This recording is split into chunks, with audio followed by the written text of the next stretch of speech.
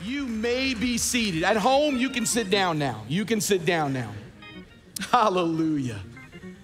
Well, listen, we know you're here. We're so thankful that you're here and watching. Come on, we greet this way. Come on, get those elbows out. Just hit the person on your right and on your left and say, it's so good to see you in church today. That's the sanitary way of saying I love you in Jesus. That's what that is. Times Square Church, we have people joining us from almost 100 nations all over the world. Can you give them a hand clap and welcome all those that are watching from all over? Thank you. Thank you for watching and thank you for being here. There's a certain church in the southern part of the United States that dramatically and tragically had a church split. In fact, the split was so bad they filed a lawsuit with the city that they were in, city of millions of people, and this church couldn't figure it out and filed a lawsuit. The judge finally sent the matter back to their denomination, and the church court assembled together, took both sides, and gave the church property. They're fighting over property. Gave the church property to one side, and then the other side got so angry they started a church on another side of the city. And during the church hearing, the church council learned that the conflict all began, don't miss this, at a church dinner when an elder, listen up elders, when an elder received a slice of ham that wasn't big enough as the child next to them. That's when it started. They were fighting over ham instead of fighting the real fight of faith.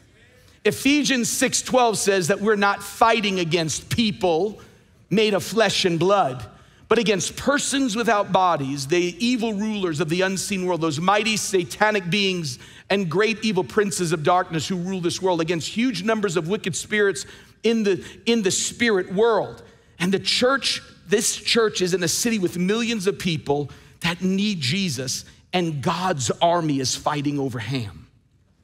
The warning against ham fights, not David Ham,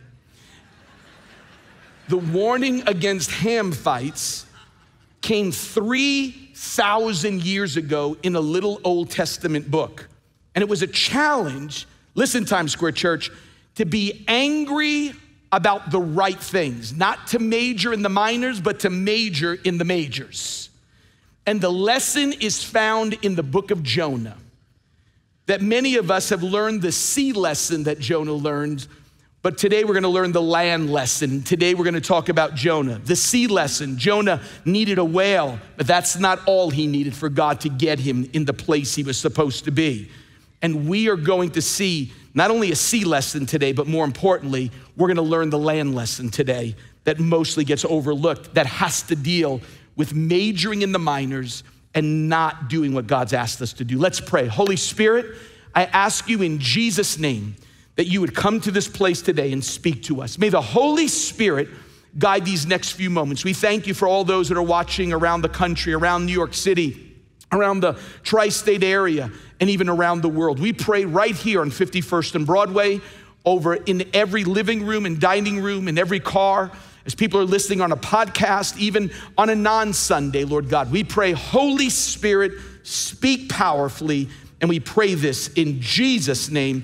And everybody said, amen, amen. Okay, let's get ready. Billy Graham said this. He said, I have no problem believing that the whale swallowed Jonah. In fact, he said, I would have even believed if Jonah had swallowed the whale. He says, why? He says this, give me Genesis 1:1. In the beginning, God created the heavens and the earth, and the rest of the Bible poses no problem for me. If you believe in Genesis, you can believe in the stories around the Word of God. Because if he can create a heaven and an earth out of nothing, then folks, he can do whatever he wants to do. If you mention Jonah, we always associate him with one thing, and that is a whale. But there are some people here that are purists and say, it doesn't say whale. I get you. It says great fish, and we'll cater to you for about 3 seconds. But listen, it's a miracle story of a man that was able to get a second chance on an assignment of God that he initially ran from. It's also a miracle story about a city with 100,000 people that had no chance, full of wicked people that experiences revival, and the entire city comes to Christ. Jonah did not go to Nineveh, church, because in the beginning, on the first call, because he was prejudiced. Listen, he felt God, this Jewish prophet felt that God was only for the Jews and was upset that God was expanding the borders of salvation and saying, I'm not a God of the Jews, I'm the God of every living thing that's out there. And I want to bring in Jews and Gentiles. And his heart, Jonah's heart, was not open to non-Jewish people. He was a prophet with a very narrow view of the world. In fact, Jonah, before he even saw the Nineveh people or heard them, has already prejudged them. But thank God the Lord vetoed it. You know, I learned something this week. Pastor Carter, and what an incredible word he spoke last week on I Had a Dream. But Pastor Carter said something very powerful to me. Listen to what Pastor Carter said. He said, you don't need the Holy Spirit to hate people, but you do need the supernatural power of God to love people. What he was saying was this. Listen, jot this down. You need God to love people, but you can hate people all by yourself. You don't need the supernatural power of God. I was doing a podcast this week for the founding pastor of this church, David Wilkerson, for his son, Gary Wilkerson. And Gary Wilkerson asked me a very interesting question. He said, when did a love for seeing people get born again, of what you do at the end of every service, for people that are getting born again here on 51st and Broadway and all over the world, when did you realize that every person you come in contact with is a candidate for heaven? And I remember telling Gary this week, I said, Gary, that's a great question. In fact, it's making me think of a story that, man, I haven't thought about for almost 40 years. I said, Gary, the reason why I have a heart for that is because of you. He said, me? I said, Gary, when I left Baylor University to come to Detroit on a summer's missions trip, the very first person that took me out on the streets of Detroit, going from Waco to the inner city of Detroit, the very first person that took me out on the streets was Gary Wilkerson. I was witnessing with Gary on the streets of Detroit. And I'll never forget, because this was the most important part that started to put this inside of me, because I became a little bit like Jonah. I just finished my freshman year on a summer's missions trip, and now on the most dangerous city in America, carrying a David Wilkerson book called Rock Bottom.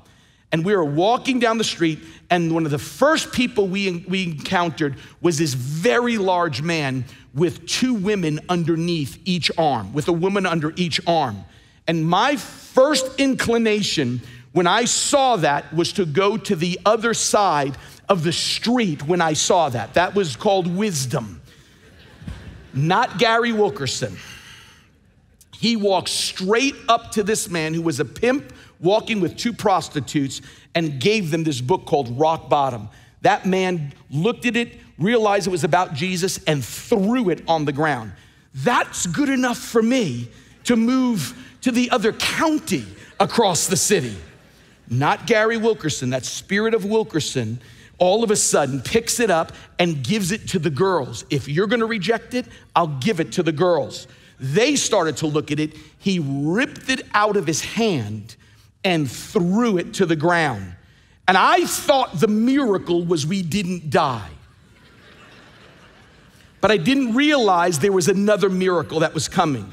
The next night, our staff was eating in our staff residence, and the doorbell rings, and the two ladies that were under his arm were replaced by two senior citizen ladies, now holding the arms of the pimp, and were saying to us, when I opened the door, it was scary, and these two old ladies in their 70s are holding the pimp by his arms and going, he got saved, he got saved, he got saved. I said, Gary, at that point, I realized God can save anyone he wants to save, and everybody is a candidate of heaven. God can do that. See, Jonah hated Nineveh because he already prejudged them like I did that young man that was walking down the street. If you grew up in the church or know anything about church, there's two stories you knew. If it wasn't about Jesus, it was about David and Goliath, and it was Jonah and a whale. Those are the two stories that you knew. It was the story of Jonah, who ran from God, who prejudged these people in Nineveh, ends up in the belly of a great fish. And the Bible says in Jonah chapter 2, prays, doesn't pray the whole story until he gets in the worst situation, prays in the belly of the fish, and God turns the whole situation around. And if you have children that grew up in the early 2000s, you realize that there was a gospel choir in the belly of that whale that helped him. If you don't know what that means, it's called Veggie Tales. And so at that point, Jonah begins to get spit up on the sand, and the Bible says in Jonah 3:1 that the word of the Lord came to him a second time. And it seems that the book of Jonah should have ended happily ever after at Jonah 3:10. Jonah gets to his assignment, 120,000 people become born again, and you think that the amazing story should be over. But listen, Times Square Church, listen, those who are watching online, that's not the end of the story. That's just the water lesson. There's a land lesson that was on its way. See, Jonah needed a fish, get it, church, but he also needed a plant to get him on track. And I'm gonna explain this because we think the story's over at the whale, but God needed to get something else and get something at him. My first cell phone was a Motorola Razr, a flip phone. Some of you still have a flip phone. God help us all. And so we had a Motorola Razr. And let me just tell you what happened. And the thing that just came out at this time was individualized ringtones, that you can take a song or you can take anything from online and like through 50 steps, download a ringtone on it. Now it's literally, you could blink and the ringtone is on it. So our tech people put a ringtone on mine. So I was preaching on a Tuesday night in this converted XXX theater in Detroit, and in the middle of the message, coming to the altar call, somewhere in the middle of the church, I start hearing a theme song from TV while I'm preaching. It's from the TV show Cops. And I'm hearing this song, Bad Boys, Bad Boys, Bad Boys. And folks, listen, I've preached here, and some of your phones, you didn't put it on silent. We know who you are. And so I just, as I'm listening and I'm going like, why won't they turn it off? Why won't they turn the phone off? And all you hear is bad boys, bad boys, bad boys. And I'm going, this is unbelievable. I wish that, and then it dawned on me, it's my phone. I'm going, I'm the bad boy. That's my phone. And I had to stop the service and say, folks, it's in my jacket. Can someone put my phone on silent? Here's what I've learned. The writer of Amazing Grace, John Newton, back in the 16th century said this: when people are right with God, they're more inclined to be hard on themselves and easy on people. But when they're not right with God, they are easy on themselves and hard on everybody else. Keep that on the screen for a second, because some of you need to pull your phone out and take a picture of that right now. Because when you're right with God, you start with you before you start. I started with 900 seats in this church before I started with the man that was the problem. And Jonah started with Nineveh instead of dealing with himself. And this is what's amazing, is that the problem in the book of Jonah, you ready for this, church? Wasn't the sinners, it was the prophet. That was there it is. Didn't even take a second. Thank God it's not bad boys. Okay, listen for a moment. And what's amazing is that the problem in the book of Jonah wasn't the sinners. It wasn't Nineveh, it was the prophet. But the prophet thought it was Nineveh. It was kind of like the ringtone issue. And what's amazing to me is when you read those 4 chapters of the book of Jonah, this is what I've learned. Everything in the book of Jonah obeys God except the prophet of God. Everything obeys God. When you start to read it, this is what's amazing about this. When you read it, the fish obeys God, the plant in chapter 4, the worm in chapter 4, the wind obeys God, but not the prophet obeying God. Everybody obeys God except Jonah. And this is what blows me away, is that when you begin to realize how this land lesson is important to us, it's not just important for us personally, but even as a church. Listen carefully. It's easier to walk on water once than to walk on land all the other days of your life. Okay, let me explain it to you like this. Walking on water is a miracle. Walking on land, that's kind of the Christian life. And here's what I think about. Peter walked on water, but he denied Jesus on land. That you can get your miracle, but forget you have the other days of the week that you have to obey God. See, the water and the whale is the miracle lesson in the book of Jonah. That's the miracle. That's the walking on water part. But it's the plant, the worm, and an east wind in chapter 4 that we're gonna deal with. That's the Christian life lesson that I think is so important for all of us. His ocean lesson was epic. A big fish, a second chance, and a revival in a city that never would have expected it.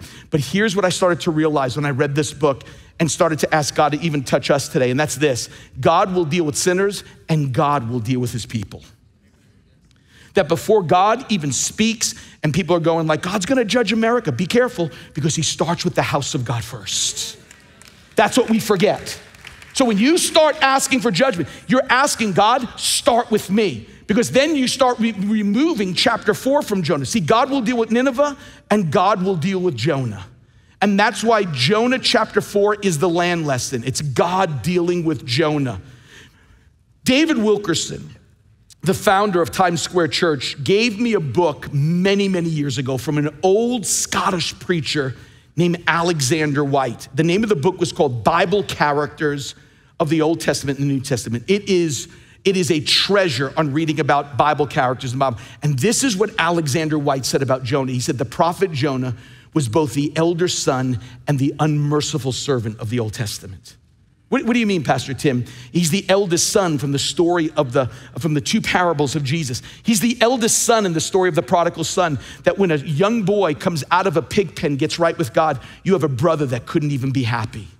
And he's the unmerciful servant that gets forgiven of this huge debt, but when it's called upon him to forgive someone, he couldn't forgive anybody. And he says this so profoundly, he goes, that's who Jonah is. He's like the older brother and he's like the unmerciful servant. He was given a second chance. Think about this. Jonah just escaped death from the ocean and the belly of a fish. Jonah saw revival in an entire city, Times Square Church. He should be the most grateful and the most joyful prophet in all of Israel. But chapter 4, the land lesson, starts off so sadly. I want to read it to you because this is the chapter I want us to see. And I want to spend just a few moments here today as we go through this. Listen to Jonah chapter 4. This is the way it starts. But to Jonah, this seemed wrong, the revival.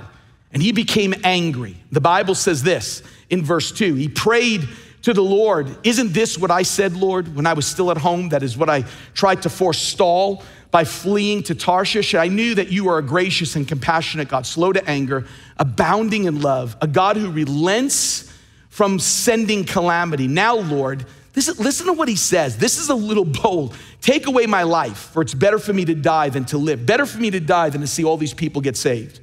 But the Lord replied, is it right for you to be angry?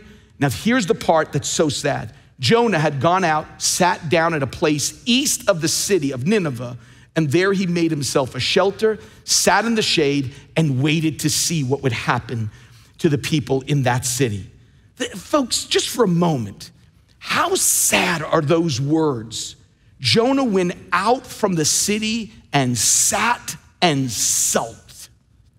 Think about it. You just had 120,000 people saved, and you leave the people, the new converts that needed a new believers class, that needed your gift and needed your relationship with God, and you leave them there because it didn't happen your way. Ooh, Pastor Tim, you're preaching now this morning. I'm telling you. Because it didn't happen the way you scripted it, Jonah. Now you sit and sulk when your gift is needed in Nineveh with 120,000 people because it didn't happen your way. So now you're angry. You're sitting there. Get ready for this. And I'll explain this at the end. And now because you're sitting and sulking, Now you just put a question mark on what your future is gonna be. Let me say that one more time, and I'll prove that part to you in a second.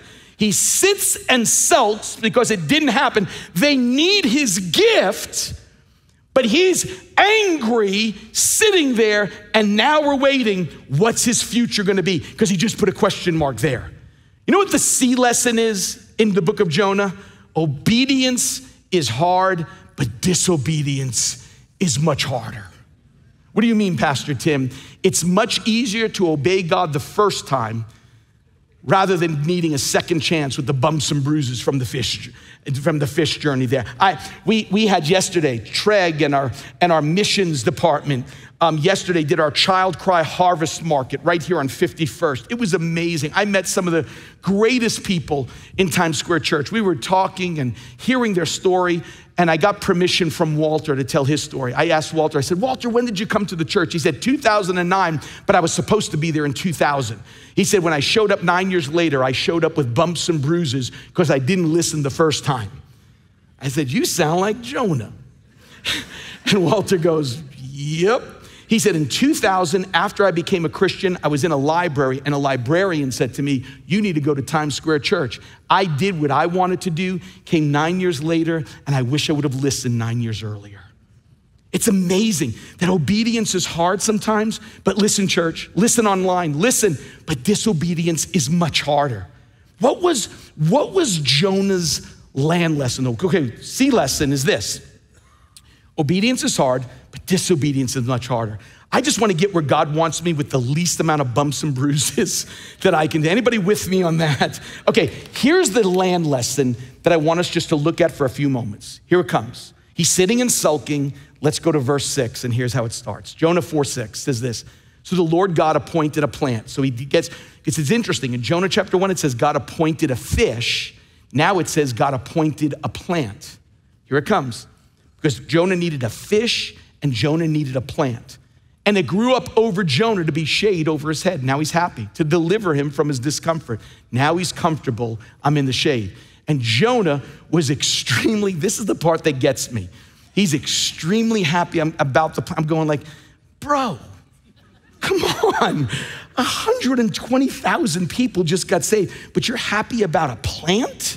Extremely happy about a plan? Someone's got problems. Okay, I'm just telling you. Verse 7, this is awesome. But God appointed a worm. Get ready, because soon as you get comfortable, you're about to get some worms. Not just for your dog, but for you too. God appointed a worm when dawn came the next day. It attacked the plant and it withered. It came about that when the sun came up, that God appointed, the fourth appointed, a scorching east wind, and the sun beat down on Jonah's head, so he became faint, begged with all of his soul. Now he wants to die again. Twice in the chapter. Death is better to me than life, he says. Verse 9, God's about to speak. Then God said to Jonah, do you have a good reason to be angry about the plant? He said, I have a good reason to be angry. This is talking back to God. If I'm next to Jonah, I'm gonna go like, yeah, bro, it's about over now for you at this point. And then it says, the Lord said, you had compassion on a plant. He said, for which you did not work for. You didn't cause it to grow, which came up overnight and perished overnight. And then he says, and should I not have compassion on Nineveh, the great city? There are more than 120,000 persons who do not know the difference between their right and their left hand, as well as the animals. Folks, I want you to jot this down, because here's the land lesson that God spoke to him. Get this down. The land lesson is this. You had compassion on a plant, but you couldn't have compassion on Nineveh. He said, and that's the simplicity of it. Really, if I could say it this way, you had misplaced emotions. You got angry about the wrong thing. You're like a church in the south of the United States that's getting angry about ham, and you have Jonah getting angry about a plant instead of getting the emotions for 120,000 lives. God was saying to Jonah, God was saying to that church in the southwest part of the United States, be upset about the right things. Be upset about the right things. The land lesson is this: you're passionate about the wrong thing. You're fighting for a plant and you're not fighting for 120,000 souls. You're missing the big picture is what he was saying. I've seen, listen, Times Square Church, I've seen churches fight about plants on a stage. I've seen churches fight over carpet colors and wall colors. I've seen churches fight over Christmas trees in the lobby. They will fight to get what they want. They're angry if it's gone. They're happy if it's there, but never shed a tear or give a shout when somebody is born again and living for Jesus. I want to be happy and angry about the right things. See, Jesus faced the same issue with the religious people of the New Testament. Remember, how many remember this phrase? You're straining a gnat and swallowing a camel. How many remember that phrase? Jesus was saying you're majoring in the minors. Let me read it to you out of a paraphrase. This is what Jesus said. This is powerful. Great sorrow, Jesus' words, great sorrow awaits you, religious scholars and Pharisees. You're frauds and pretenders. You're obsessed with peripheral issues, majoring on the minors. Like insisting on paying meticulous tithes on the smallest herb that grow in your garden. And Jesus said, those matters are okay. I want you to do that. Yet you ignore the most important duty of all. Walk in the love of God. Display mercy to people and to live with integrity. And then Jesus says this, readjust your values and place first things first. Listen, he goes, what blind guides, the paraphrase says, you nitpickers. You'll spoon out a gnat from your drink, and yet at the same time, you'll gulp down a camel without even realizing it. Can I just tell you something, Times Square Church? Let's fight for 100 million people. Let's fight for people that are all around us. I'm not here to fight for songs. Listen, I have preferences. And some of you do also. I grew up in the church, and so whether you're singing a hymn or gospel, you got my heart. Some people are saying, I want the hymns, and some people are going, I want Hillsong. Some people want gospel, and then you have some people want Jewish songs. Let me just tell you something. Whether you have a shofar and a prayer shawl, or a modesty cloth and a lap cloth, I don't care whether you jump up and down or you cut a step. The issue is, I don't want to be a plant person. I don't want to be emotional about a style of song. I want to be emotional that people are being born again by the power of Jesus Christ. That's what I want God to do. That's what we're called to do. I'm not fighting for style. I'm not fighting for plans or preferences. Let's fight for Nineveh. Let's fight for New York City. Let's fight for the masses that they would come to know Jesus Christ. You know what I heard something this week, and I started praying, and I just saw it. I saw it in my heart. I was listening to someone tell me the story of people that are watching the service on a phone and weeping and coming back to God that never would walk through the doors of this church. But they would get it on the phone and weep and come to God. And I grew up at a time that you count the people that came to the altar, that it didn't count unless you saw them come down here. Can I just help you today? You don't have to see anybody as long as God sees them. That's the issue. That's the issue. You know what I saw in my heart as I started to pray for those that will never maybe have a chance to come here? I saw in my heart people in the Middle East. I want you to listen to me. You may be from Northern Africa, from a Middle Eastern country where it's illegal to be a Christian, where there's persecution. I believe I saw in my heart people watching our service by phone, weeping in a closet so no one would know, AirPods in, thinking to themselves, God is helping me, God is touching me, God is feeding me. That's who we're fighting for, folks. I'm not fighting for a plant, we're fighting for souls. Pastor Carter told me, he said, Nicky Cruz, when he was in Tanzania, he said there are 1,000 orphans in a park in Tanzania that watch Times Square Church on cell phones every single Sunday. What are we fighting for? We need hymns, we need Hillsong, we need Jewish songs, we need suits, we need souls to be saved. We need God to save souls. We need God to do that. Well, I want to think masses. Oswald J. Smith said it like this: any church that is not seriously involved with helping to fulfill the Great Commission has forfeited its biblical right to exist. Folks, I want to go down winning as many people as we can to Christ. That's why we exist, for the Great Commission.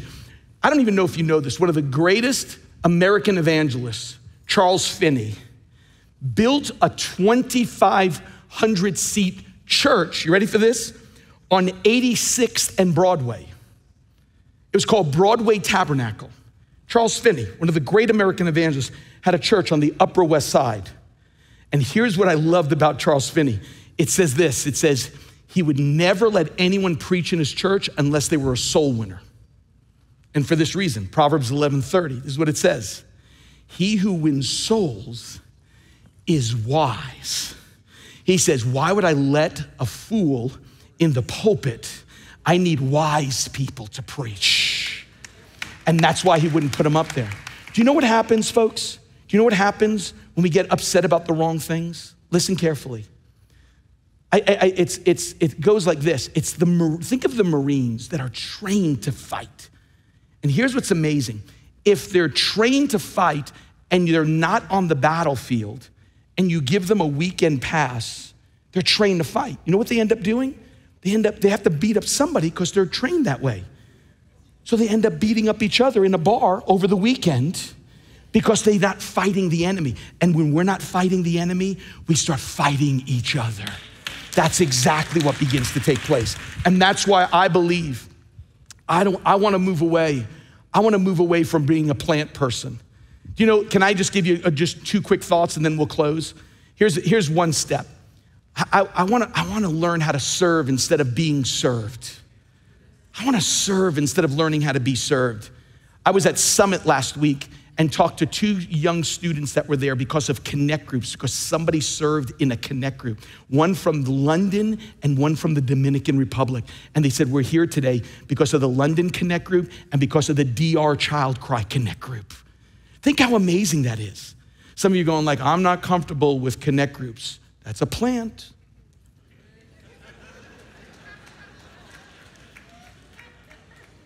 Let it go. That what we need to do is simply goes like this, is I would tell you right now, wherever you are, go ahead and just check out tsc.nyc/groups. It's serving the next generation. That when that couple in London is doing a Connect group, you know what happens? They don't even realize that there is a teenager, there is a young person in there that's gonna end up in Bible college for the next generation. They don't even realize in the DR, in the Dominican, and wherever you're watching, whatever country you're from, God may be calling you. And you may be right here from Connecticut, Long Island. Yes, there could be Connect groups in Long Island. It could be anywhere. We just gotta make sure that that we're serving and not just always wanting to be a consumer. But here's the second thing. It's self-evaluation when we get emotional about something. Every single time Jonah gets upset, I wanna die. It goes like this. We're not gonna do it this way. I quit. Woo, Pastor Tim. That's why it's taken us a while to come back to this church. I don't want to take a whole chapter fighting over a plant. Life is too precious. Give me Jonah 4, and how about a chapter of rejoicing? I don't want to fight over plants and ham. I want to fight over souls that need to be saved. And the challenge for Jonah is the challenge for all of us. It's what all of us get challenged with. Personal preference over God's heart. Personal preference over God's heart. Fighting for a city, fighting for the 8 million people here, fighting for, think about this, 500,000 people in a 10-block radius. It's fighting for them.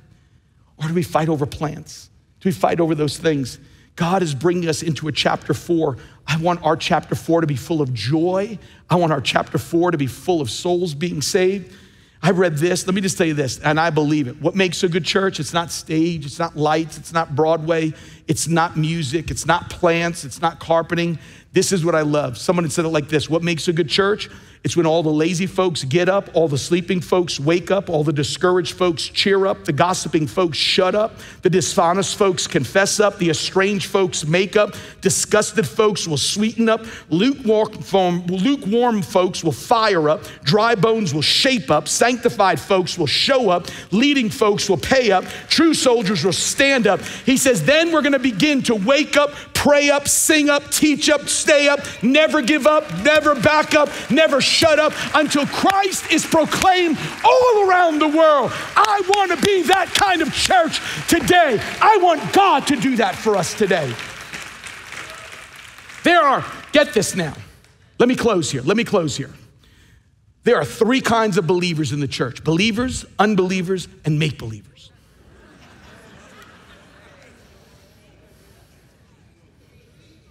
There are believers, unbelievers, and make-believers. Okay, look at me. People at home, I know you're going like, let's turn this off. Okay, listen. And those who are sitting here, you gotta sit here, because if you stand up, I'm gonna go, hey, make-believer. I want two types of people in this church. I want believers and I want unbelievers. Those are the only two. You know what the make-believers are? They're gonna fight over the things that don't mean anything. They're gonna fight for a preference and sit there and sulk, and instead of going like, let's lift our hands and thank God for people that are getting born again. Let's believe that every seat is gonna be a believer and an unbeliever in this place. As the band comes, the book of Jonah says God prepared 4 things to make Jonah who he had to be and who he was to be. 4 things. It says God prepared a great fish. God prepared a plant. God prepared a worm, and God prepared an east wind. All 4 of those things needed to be part of Jonah's life, not just the fish. You know what the fish did? The fish got him there, but the other 3 things, you know what those 3 things did? We're a challenge for a depth, because to be in a place without the heart being there, that's sabotage. And that's why when you look at this, a great fish to get you back in the will of God and to pray again, a plant to comfort Jonah in extreme heat. It's a gift from God. But before you can just start getting happy about the plant, it's the worm to remind us that our happiness is not based on circumstances. It could be gone immediately. And an east wind to really, in a sense, to do what the fish did, to get a man talking to God again. The east wind, the great fish, got Jonah talking again. All those things are from God. I read this week by the Chicago pastor, Alan Redpath, who pastored Moody Church. Listen to what he said. He said, there's no circumstance, no trouble, no testing that can ever touch me until first it's gone past God and past Christ, right through to me. And if it comes to me if it comes that far, then it has great purpose, but I may not understand it at the moment. That if you're facing worms that are eating up stuff, and you're facing scorching winds, and you're facing, this is so powerful. It says it had to go through God and Christ in order to get to me. And if it's gone that far, then God saw fit to do something deep inside of me. That's what he was doing. That's what God was doing. So here's how we end. Did all that work? Did the fish, the plant, the worm, did the wind, did it all work? There is this crazy thing that you'll see sometimes, whether it's on the little ticker tape under ESPN, if you're reading in the newspaper in the sports sections. When it comes to races, there's a phrase, and it's DNF. DNF. Those 3 letters deal with the races of humans, animals, and even cars.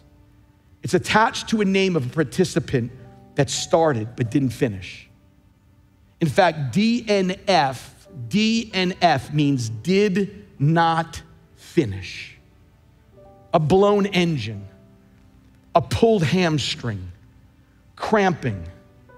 America was saddened when Simone Biles pulled out of the Olympics, DNF. When Naomi Osaka, the #1 tennis player in the world, pulled out of the Olympics in tennis instead of going for the gold, DNF. And I'm not sure if Jonah got a DNF. Nobody knows. You know why? Because Jonah is the only book in the Bible that ends with a question mark. You read it for yourself.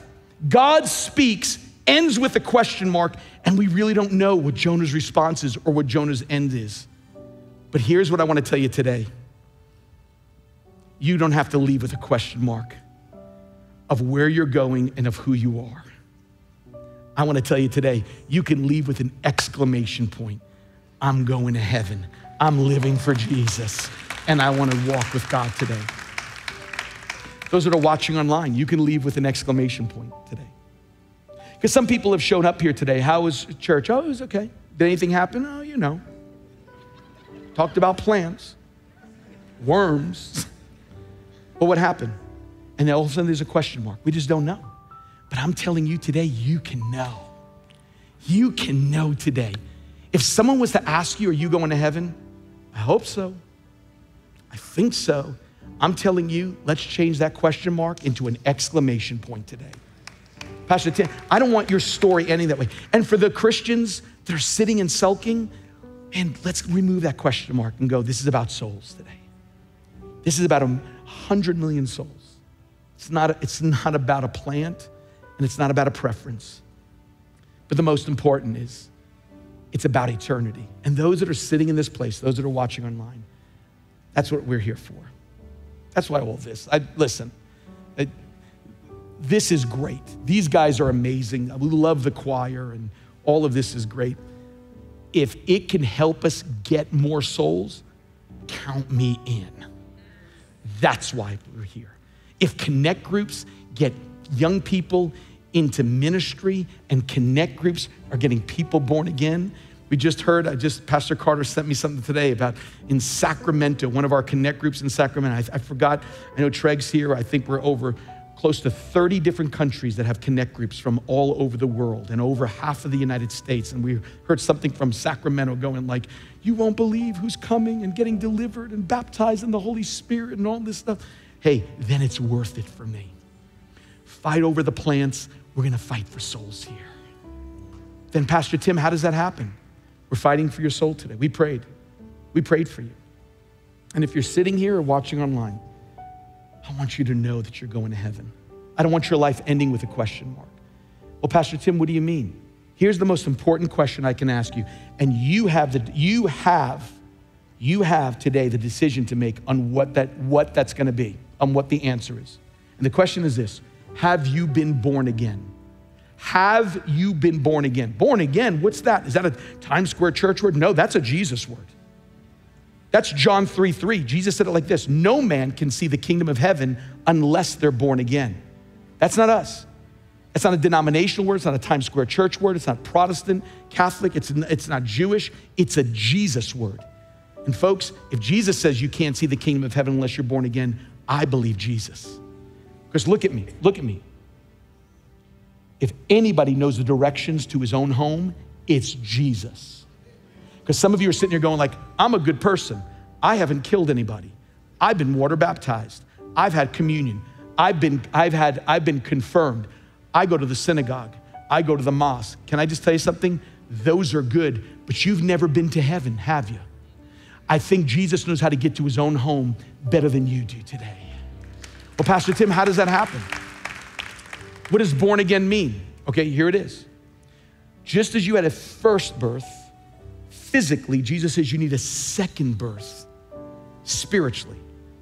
If you were born physically, many of you in a hospital, Jesus says, this is not a hospital born again. This is something that happens deep inside your soul. How does that happen, Pastor Tim? Here it is. Give me 3 minutes and we're done. Here it is. It's as simple as A, B, C. What is that, Pastor Tim? Okay, just as we would teach a first grader the alphabet, I want to do it with you today. A, because each of those letters are going to correspond with something. A, here it comes. Admitting that I'm a sinner. Pastor Tim, what is that? That all of us, it's when I get honest, that all of us have a condition called sin. It can't be fixed by a promise, I won't do it again, a program, I'm going to get help, a priest, a pastor. We need help to fix it. I'm broken on the inside. The diagnosis is sin. And I have to start with admitting that I'm a sinner. Or as one Pastor said, we're not mistakers in need of correction. We're sinners in need of a Savior. I don't need a second chance. I need a second birth. Then how does that happen? That's the B word, believe. Believe that God sent his son to fix our sinful condition. Why? Because I couldn't fix it myself. Wouldn't it be kind of ludicrous for God to send his own son to come down here for 33 years, go through the suffering that he did on the cross, rise from the dead, go to heaven, and look at humanity and say, now be good and then you can go to heaven? Doesn't even make sense. He had to come because we couldn't get there on our own. If it was just a matter of, I'm in church, I'm religious, my parents were religious, it doesn't even make sense that God would send his own son. See, Jesus came and became our sin bearer. He paid the price for us. He died the death we were supposed to die, lived the life that we couldn't live, and gave us a reward that we didn't even deserve, called forgiveness in heaven. And finally, it's confessing him as Lord. This C word is huge. It's Romans 10:9 and 10. When you confess Jesus as Lord, you're saying you're the boss now. See, religion says, come to church and sit here for 90 minutes. That's what religion says. A relationship says, I want to talk to you and be with you every single day. That's what Jesus wants. Religion says, come into a building. Well, how do you come into a building that's been closed for 18 months? You don't need a building to live. God wants to be with you every single day. To confess Jesus as Lord and saying, God, now you're in charge of my life. Now your word begins to govern me. You're in charge now. Just as you had a first birth, we have a second birth. I want everybody to bow their head and close their eyes for just a moment here. Just for a moment. If you're watching online, this is the most important question. This is where God begins to change us from the inside out. And you may be sitting here today and say, Pastor Tim, I'm not perfect. I don't know how I could do this. Perfect people don't go to heaven. Forgiven people go to heaven. And today you could be forgiven of your sin. Today starts the journey for you today. Starts the journey.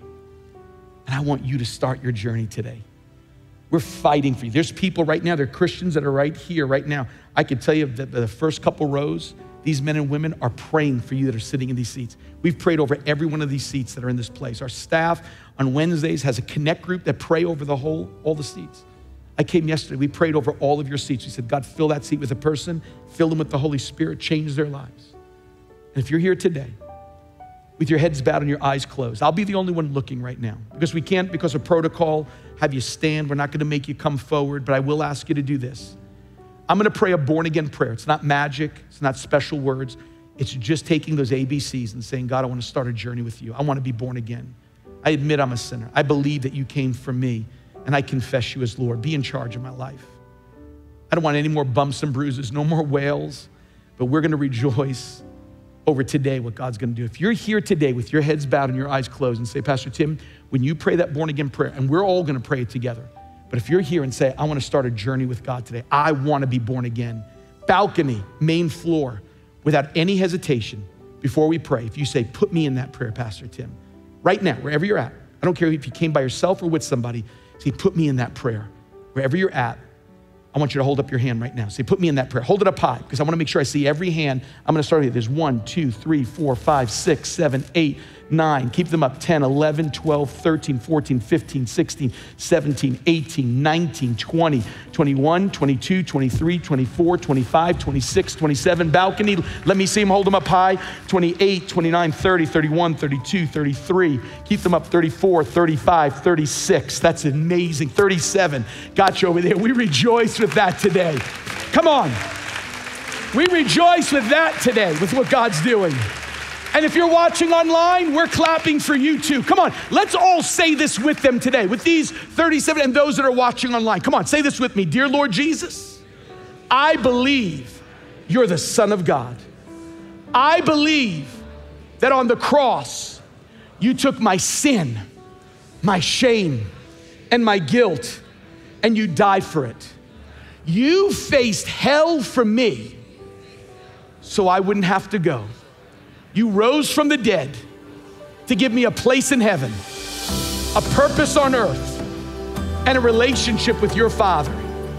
Today, Lord Jesus, I turn from my sin to be born again.